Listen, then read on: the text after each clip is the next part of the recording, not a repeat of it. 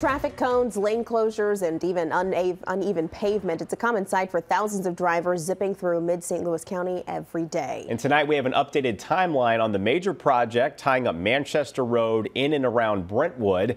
That is where our Alexis Zotos is joining us live tonight, checking in on how your tax dollars are being spent. Alexis? Corey, Sam, we have promised to keep you updated on this project, and there is light at the end of the tunnel in the Brentwood area, where it feels like these cones have been here for years. So this part of the project wrapping up very soon, but if you live farther west, well, it's heading your way.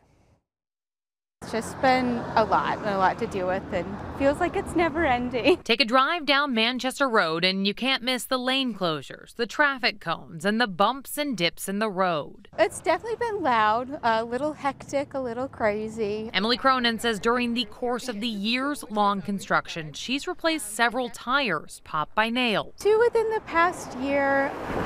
But for her, the end results will be worth it. Definitely a beautiful park. It's going to be absolutely gorgeous. Definitely nicer roads. It'll be smooth. The massive new Brentwood Park is almost complete. The $7 million playground will be finished in the fall, but the trails and green space will be open this summer. We've revitalized that entire area, putting it back to its natural green space for the sole purpose of accepting the floodwaters when Deer Creek has those moments. The years of flooding on Manchester was the reason for the massive taxpayer-funded project. MoDOT worked alongside the city of Brentwood to fix the road, which is almost complete, at least in this section. West of Brentwood, the state is still moving along, and they're going to continue to move west. And the years of construction has meant losses, including the closure of several businesses. We don't like to lose any businesses. But the mayor of Brentwood says new businesses are on the horizon. A proposed redevelopment with Green Street could transform 40 acres along Manchester Road with new restaurants, apartments, and more. Something that excites some,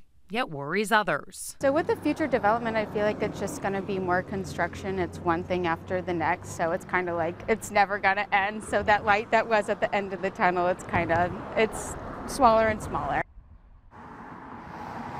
The city of Brentwood says if you've got concerns, they do want to hear from people. And one thing people have complained about is, when is all this dirt going to look like something else? The good news is grass and trees, they are on the way.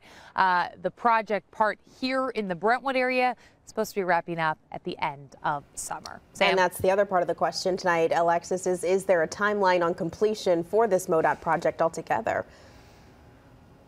Right. So again, this portion of Manchester will be wrapped up as you head down west by the end of summer 2023. But it's going to continue westward. It's going to go through Rock Hill. It's going to go through Kirkwood. It's going to go to Napair, eventually making its way to 270 and then 141. So be prepared to see cones along Manchester Road for years to come. We're live in Brentwood. Alexis Zotos, News 4. Keep maneuvering around them, Alexis. Thank you.